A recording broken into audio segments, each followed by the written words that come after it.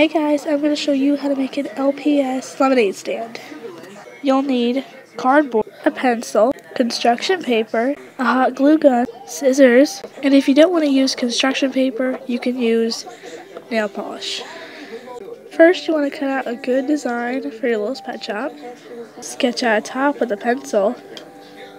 Cover it in construction paper. Cover the bottom half in construction paper. Glue the top to the bottom. You can add a shelf, that's optional. For the sign, we took black pieces of paper, used designer scissors to cut out, then put white, taped it, and then glued it. Add a few accessories, and you're done. This lemonade stand is the best. Yeah, this is awesome. I will definitely be coming here a lot. Thanks for watching. Remember to subscribe.